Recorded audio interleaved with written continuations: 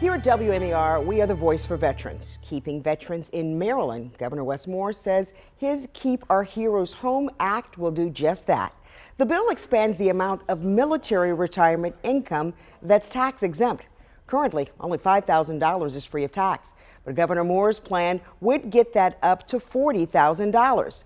Veterans we spoke with say it is a major factor in where they choose to live their lives after the military.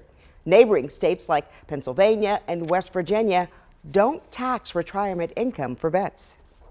I would appreciate very much being able to keep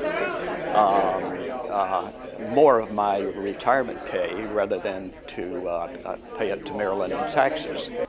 The bill has bipartisan support and was one of the first pieces of legislation Governor Moore supported after taking office.